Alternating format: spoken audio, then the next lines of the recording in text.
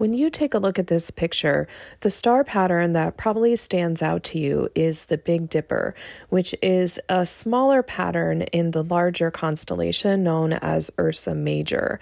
But right next to Ursa Major is a small two-star pattern known as Canis Venatici, and this is classified as a modern constellation and is represented as a pair of hunting dogs. In this video, we will explore the origins of this constellation and easy strategies you can use to help find it in the night sky. Welcome to Learn the Sky. My name is Janine, and I'll be your guide as we explore the night sky together, one constellation at a time. Let's begin with the basics of Canis Venatici. It's also worth mentioning that I've heard the pronunciation Canis Venatici as well, so I think it just depends on wherever you're located on the globe and what regional accent you have with this. But its name is Latin for hunting dogs, and it is classified as a modern constellation because it was first named by Polish astronomer Johann Hevelius in 1684. It's often represented as the hunting dogs of Botez, Asterion being the northern dog and Chara being the southern dog. This is an easy constellation to find because it's located right next to Ursa Major. So here I pointed out Ursa Major here for you, and notice the Big Dipper right here. Canis Venatici is right here. So if you take the last two stars in the handle of the Big Dipper and find the two stars that are somewhat parallel to those two stars, that's how you can find Canis Venatici. It's really just using the handle of the Big Dipper. And the bright star right here is named Cor Caroli, and it's one of the brightest in the spring sky, but it's also part of the spring diamond asterism. But Canis Venatici is really famous for all the galaxies that are within the borders of this constellation. Now let's examine the origins of Canis Venatici, or Venatici, however you choose to pronounce it. It is classified as a modern constellation that was identified by Johann Hevelius in 1687, and it's often displayed as a pair of hunting greyhounds. And it was identified in the past by Ptolemy, but it didn't specifically have its own designation. Another cool little fact of history I found about this constellation is that the brightest star, Cor Caroli, means the heart of Charles in memory of King Charles I of Britain. In terms of astronomy, it's the brightest star of this constellation, and it is in fact a double star, and its orbital period between these two stars is 7,900 years, and it's estimated to be 110 light years away. But when we look at some depictions of this constellation, here you can see they are a pair of greyhounds, and here we have the constellation Botez. You can also see Coma Berenices and Corona Borealis. I do have videos on these three constellations, so make sure you go see those videos. But what's so great about this constellation is that you can see a lot of galaxies within its borders, and we're going to take a look at that a little later in the video. Now let's review the pattern of Canis Venatici. Here we have the star map of this star pattern, and it's easy to remember because it's only two stars. And these two stars are nearly parallel with the last two stars in the handle of the Big Dipper. So it makes it a really easy constellation to find. And it's represented as a pair of hunting dogs, as I said earlier, and it's classified as a seasonal constellation. And this whole area that's outlined in white is classified as the constellation, but the pattern are just these two stars. And what really stands out for me in this photo are all the different objects right here, which are galaxies. Most of them are galaxies, but there is a globular cluster there as well. So let's get some practice with identifying this constellation. When I look at this photo, my eyes are immediately drawn to the Big Dipper right here. And that is an asterism that's part of a larger constellation known as Ursa Major. But if you can find the last two stars in the handle of the Big Dipper, then you can just move your way down the sky and look for the two stars that are parallel and that can help you find Canis Venatici. Here we have Ursa Major. If we were to outline it for you, that's what it looks like, and that's where Canis Venatici is. I kind of bounce back and forth with the pronunciation after doing all my research for this video, so let's get some more practice. Here we're looking at a picture of, again, the Big Dipper right there, and if you can find the last two stars, this is where Canis Venatici is. Remember, you can use the handle of the Big Dipper to arc to Arcturus, and that is Botes right there.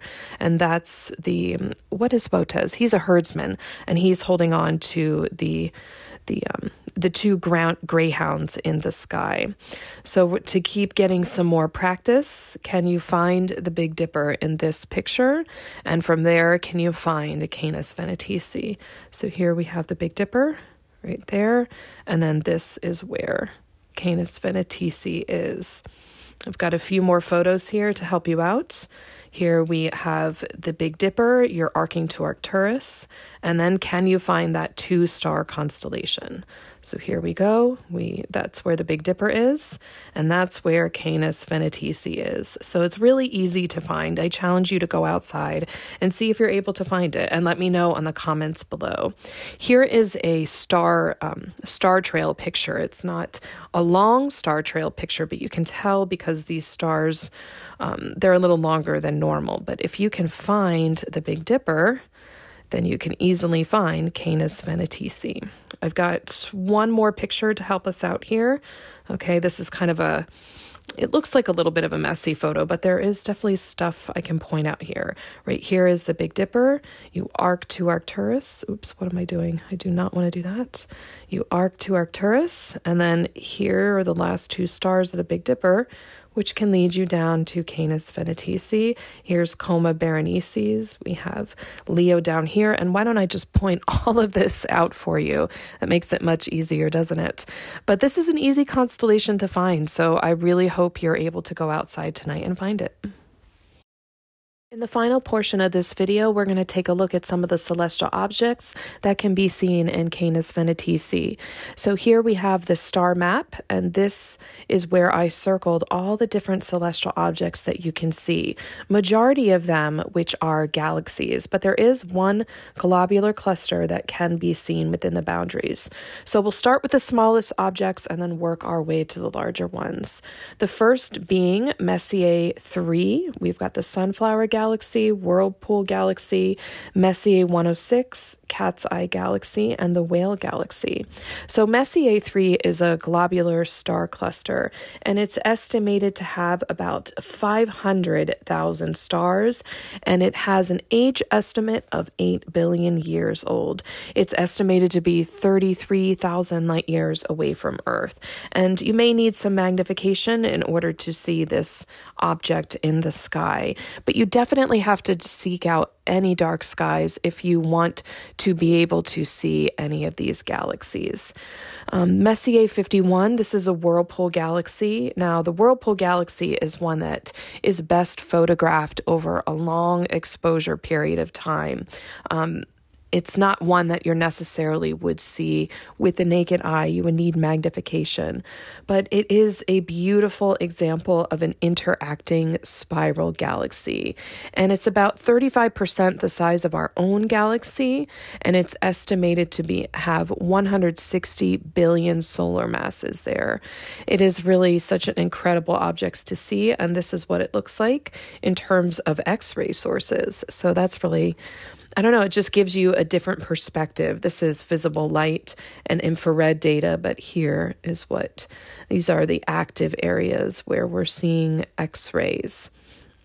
Messier 63 is another object that's in the boundaries of this constellation. It's dubbed the Sunflower Galaxy, and it's estimated to be 37 million light years away.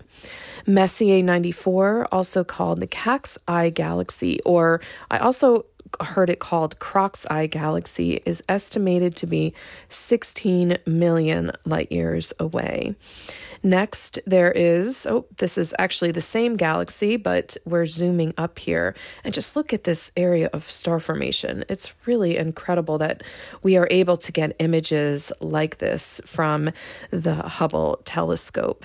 Another object that is within the borders of this constellation is called Messier 106, and this is a spiral galaxy. And it's interesting because you can see the spiral arms going out in the disk, but there's also something else going on here. And if we take a look at the X-rays this is a composite image of radio, infrared, visible light, and X-ray data, it just shows you that there's more going on here with the spiral arms than that quite meets the eye. Like you can kind of see these arms here, but this gives you just a different visual. And it just makes me wonder what is going on. And if we were to identify, the blue areas are areas of X-rays, optical is the gold light here, infrared data is the red, and purple is radio, so in this area. So I love this composite image because it just gives you an idea of, or at least it gives you an idea, but it's also kind of a mystery of why we see galaxies like this. And then our final galaxy we take a look at, this one's a neat little one called NGC 4631. It's called the Whale Galaxy because it kind of does look like a little beluga whale. And it's a sparred spiral galaxy that we're looking at edge on. If we were to zoom in here, this is what this looks like edge on. So this is a barred spiral galaxy similar to our own. And here's one more image. And again, it does kind of look like a beluga whale to me. And then finally, we can't talk about Canis Venatici without talking about something called the giant void. And the giant void is this huge space that has a low density of galaxies.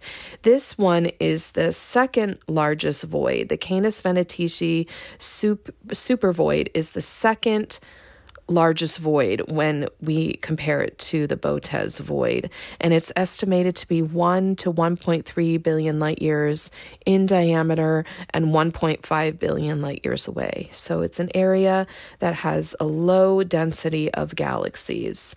Here's another image of some of the other voids that exist out here. So here's the Botez void right there, and here's Corona Borealis. So other ones that are listed here, but for some reason, the one we are talking about is not listed. It must be probably around this area, if I had to guess.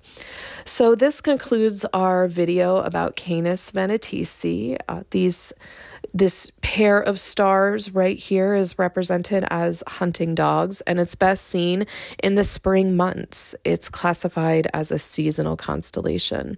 The best way to find it is to use Ursa Major or the Big Dipper within the Ursa Major constellation and look for the last two stars in the handle of the Big Dipper, and that's where you can find the two stars of Canis Venatici that are somewhat parallel to those last two stars.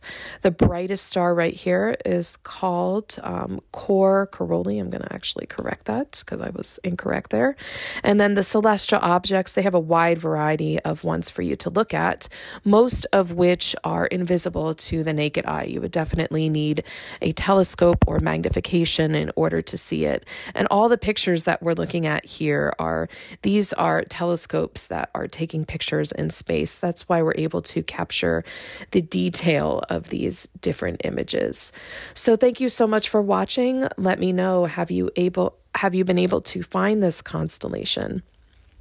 To me, it's one that's fairly easy to find. So I encourage you to get out there and try to find it and let me know in the comments what you think. Thank you so much for watching. And as always, keep looking up.